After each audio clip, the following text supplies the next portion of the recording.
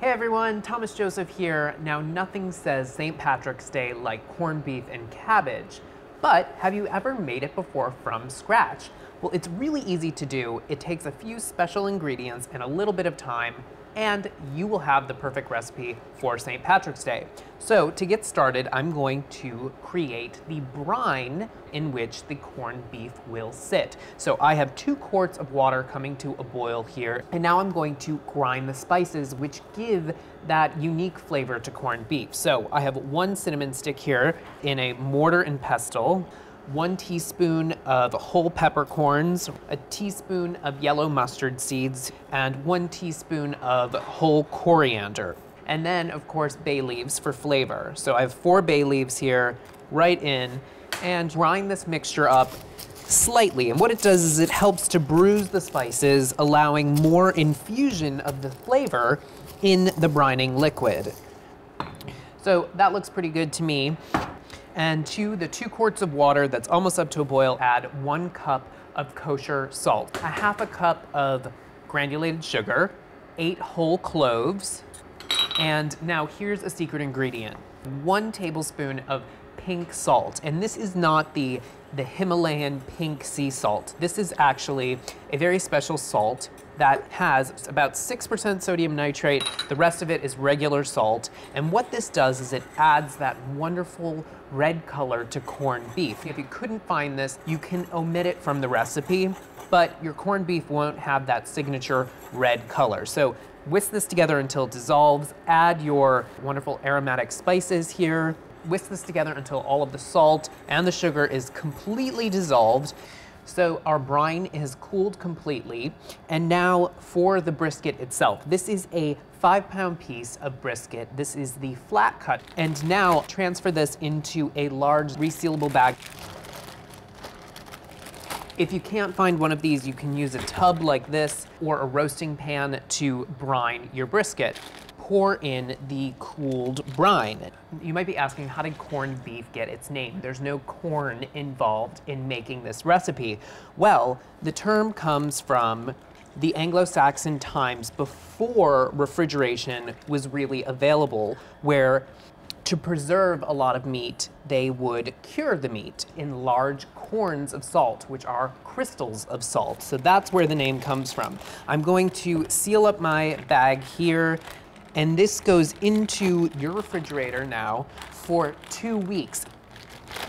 So we have a brisket here. This has been corning for 2 weeks. Taking it out of the brine, rinse it, and give it a good pat dry. This goes into a nice large pot. To this, add 1 carrot, some aromatics here, 1 carrot, 1 stalk of celery, you can cut it into pieces, and 1 white onion, right in with the brisket. And now, simple enough, all you need is a little bit of water to cover by 2 inches.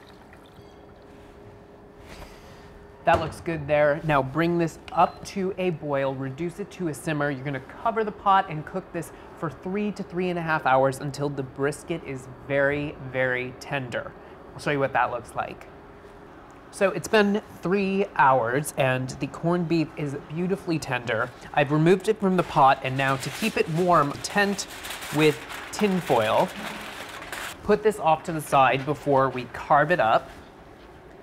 And while this rests, I'm going to add my vegetables to the broth. Now, strain the broth of any impurities. You can skim off any fat that might be coming to the top. Leave a little bit because fat is flavor.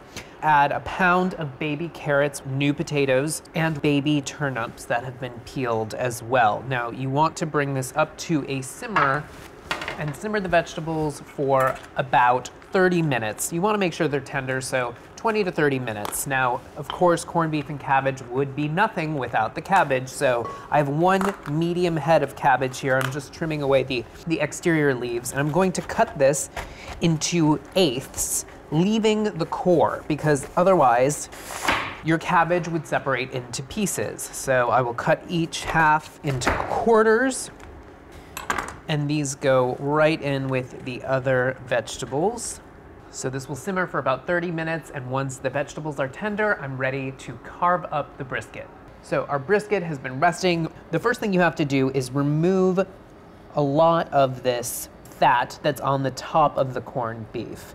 So we're trimming the fat off now because we really want all of that fat in during cooking because it really keeps the meat nice and moist and it keeps the flavor in.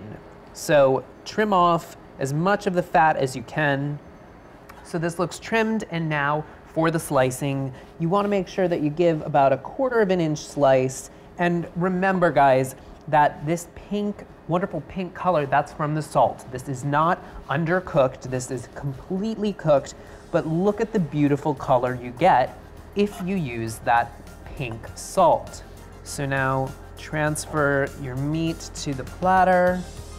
And I promise you that once you try homemade corned beef, you will never go back to that commercial stuff. Enjoy this recipe, everyone.